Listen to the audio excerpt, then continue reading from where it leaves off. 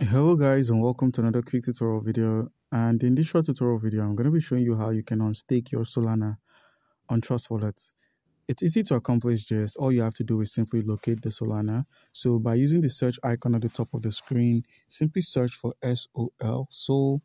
Click on the Solana, that's the mainnet Solana, that's what we're unstaking.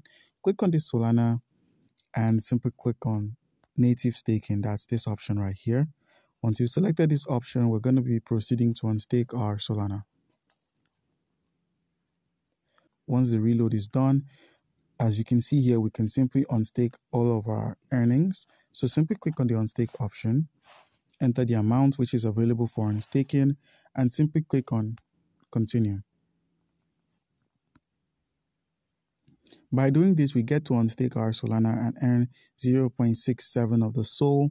Click on confirm, enter your passcode, and boom, the Solana has been unstaked. So guys, once you head back to the main Solana menu, you can find that our Solana has been returned.